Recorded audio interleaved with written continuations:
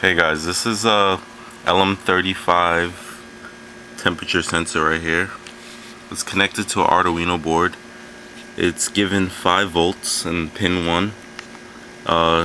Pin 3 is hooked up to ground, and pin 2 is the output pin, which connects to analog input pin A0 of the Arduino board.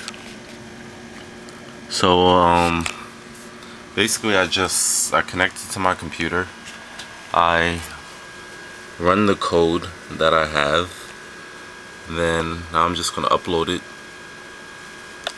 this code. It takes a little while to do this, but it's a program that gives me the Fahrenheit and Celsius degree readout, which we'll see in a moment, of what the LM35 sensor reads.